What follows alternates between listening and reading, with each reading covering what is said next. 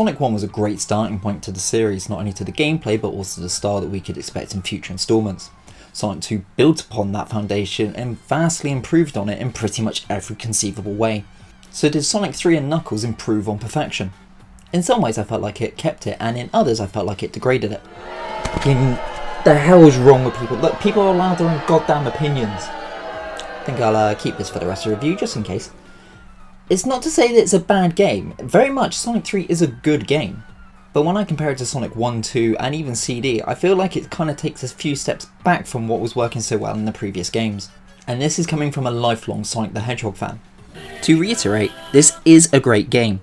I'm combining both Sonic 3 and Knuckles together as that was the original plan before it got split. It plays like Sonic, still looks like Sonic, and sounds like Sonic. So why do I not enjoy this as much as the others? Let's take a look at each area independently. First off, the graphics. For a late generation Mega Drive game, Sonic 3 takes all the colours and details that have been shown off before and ramps them up considerably. This is evident right from the start on Angel Island all the way to the Doomsday Zone at the end. The gorgeously detailed backgrounds, saw that one coming, yeah. The gorgeously detailed backgrounds really do stand out, even if you're meant to be speeding past them for the majority of the time. There's only really a few levels that don't seem to have that same level of polish applied to them, but all in all it is a really beautiful game. The same can be said for the sprite work, with enemies and bosses all bigger and more unique than ever. There's even throwbacks to older Badnik designs, which is a nice touch. If I have to bring one design into question though, it's Sonic himself. That Sonic 2 design was perfect, sleek and simple but able to be expressive. Sonic 3 Sonic doesn't have that same aura to me though. Whether it's the idle animations or movement, something just seems kind of off with it. Tails looks fine, Knuckles is new so there's no base comparison for him, so I don't know if there was another reason for the change. It's not a game breaker, but it is one thing that's always bugged me since release. And can we just quickly talk about the box arts while we're on the subject? I'm glad we never got the US image over here, but why couldn't we have ever had the Japanese box art for each game?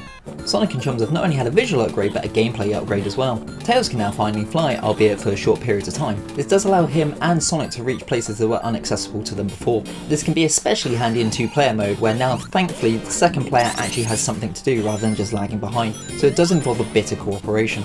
Knuckles, being the new echidna on the block, can smash through rocks and other breakable objects, allowing him passage to routes unavailable to the others.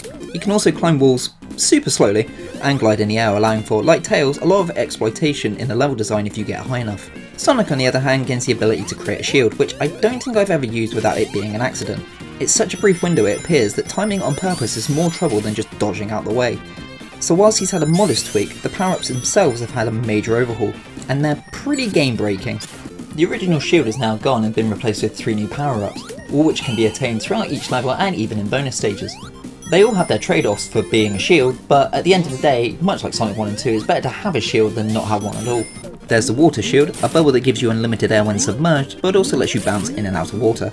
Handy to quickly stop your momentum in the air, but can be annoying to use otherwise. The flame shield provides protection from fire, which is probably the most useful ability out of all the shields, given the amount of environmental hazards and enemies that use it. You can also blaze forward in the air, which is a great way to not only gain speed, but clear gaps if you're a little short on distance. Finally, there's the lightning shield. It attracts all nearby rings, so it's great for gathering and trying to rack up extra lives. You also have a small double jump, which, much like the flame shield, is handy for those mistimed jumps and evading attacks. Unlike the water shield though, both the flame and lightning would disappear when you touch water, which does make sense, but can be frustrating when you've only just picked one up and instantly lose it. Being able to take the extra hit without losing your rings is always going to be a super helpful thing to have, but having some of these shields in certain areas or bosses make them completely trivial. So depending on your view, that's either a good thing or a bad thing. For me, having a shield in Sonic 1 and 2 meant I could be a little bit more aggressive in my playstyle, but having them in Sonic 3 and Knuckles pretty much removes any challenge, especially for some of the later bosses. I know you can decide to not pick them up or just get hit to remove them if you do, but they're pretty overpowered if you choose to use them. The zones are also a mixed bag. Much like Sonic 2, their scope and scale seems bigger and more ambitious than ever. They exemplify the zone names perfectly, from Hydro City to Ice Cap and Carnival Night to Mushroom Hill. They also change up the obstacles per act, which work well with the visual change along with the mini-bosses that reflect the zone well. But aside from the looks, I can't say I'm a fan of most of the actual level layouts. There are lots of memorable parts like the on-rail snowboarding in Ice Cap or the spiral staircase in Sky Sanctuary. Overall, I don't find that they have the same fun factor as some of the levels from previous games, and some of them can just be downright annoying. I'd hedge a bet and say that most people dislike Sandopolis, and I would join them in that. Whether it's the sand ramps that loop you around, the pointless mid-boss at the end of Act 1, or everyone's favourite gameplay exercise in time gates and switches, the level is a complete chore. Same goes for parts of Hydro City, Flying Battery, and others, though in far less capacity. It's a shame as obviously the levels are a pretty main part to the game, so when they're either easily sped through with little to no challenge or drag on waiting for platforms and the like, it's hard to find an enjoyable balance. There's also a lot of levels when you combine the two games together, so it doesn't equal out well. Probably my biggest gripe with the game comes from this. One thing I can't say is not balanced is the music, it's completely top notch. As always, the tunes are completely stellar even if the level is less than. They probably help me continue through some of the levels because of just how good they are compared to the actual level itself. The bonus levels and special stages have all been changed too. Passing a star post with a certain amount of rings will determine which bonus you now go to. It's a slot machine, but with elements of the original special stage from Sonic 1, so it's irritating as hell. There's a gumball machine that drops power-ups every time you flip the switch whilst you bounce off the edges. And there's an electro ball stage where you fling yourself up towards the top and grab rings and power-ups before you get hit by the beam that chases you. All bar the slot machine are fun breaks from the action, but it is annoying hitting a post with only 1 or 2 rings short of one of the enjoyable bonus levels. The actual special stages themselves look great for Mega Drive standards, as they give off a SNES Mo 7 style as you run around a spherical map, collecting blue orbs and rings without hitting red ones. You can access them by finding giant rings hidden throughout the level. Collect all the blue orbs and you earn yourself a Chaos Emerald. Snag them all and you get to be supersonic again. When you enter Mushroom Hill though for the first time, you see Knuckles sneaking around a switch. Press it and enter the area he was in to find a giant glowing ring. This transports you to where the Super Emeralds are, and removes any Chaos Emeralds you have, also removing your Supersonic ability.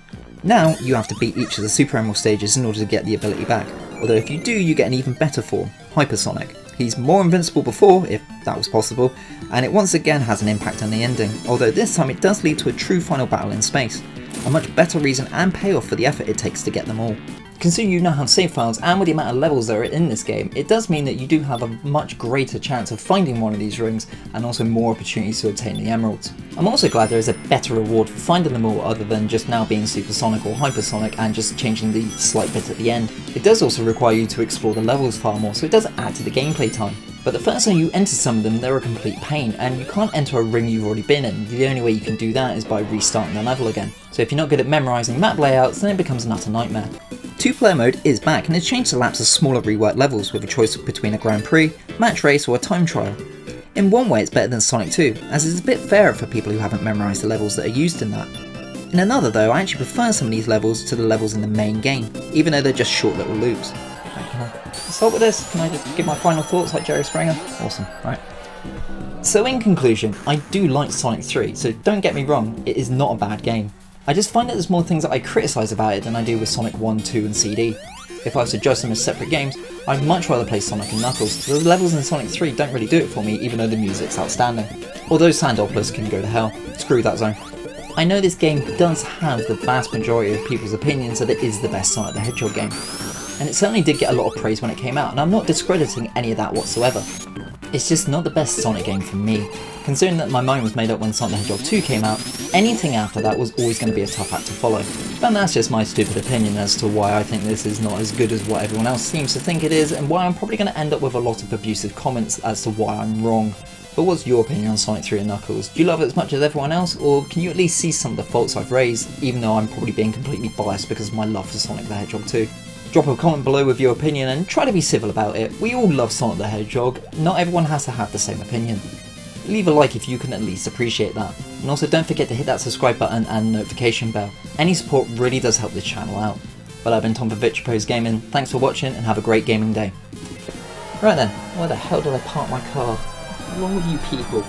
People are allowed to like different things.